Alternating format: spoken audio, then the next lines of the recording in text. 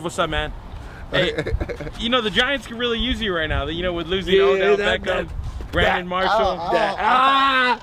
Injury. I heard. I don't know. You think about maybe making a comeback? Nah, man, I'm chilling, man. I'm enjoying lunches with my boy right here, just right out here in LA. What's up with the Giants? You know, are they should they just tank and try to get like Sam Darnold next year? I like that idea. You like that idea? Because they're already 0-5. Your alumni lost to Washington State. Is Sam Darnold still in the Heisman race? Nah, he lost that. Really? I mean, you lost the game, right? Right. You can't be in the Heisman losing games. Wow. That's my man's and everything, but that's your school. It's just real. I keep it 100. You are keeping it 100. Gotta keep it 100. I like that. Yeah. So he's out of the Heisman race. In my eyes. Do you have a front runner right now? Who do you like? Alabama. The guy from Penn State. He's Penn solid. State. Oh yeah, he's running back. Yeah, he's great. Right. Now, should USC repair the relationship with Reggie Bush?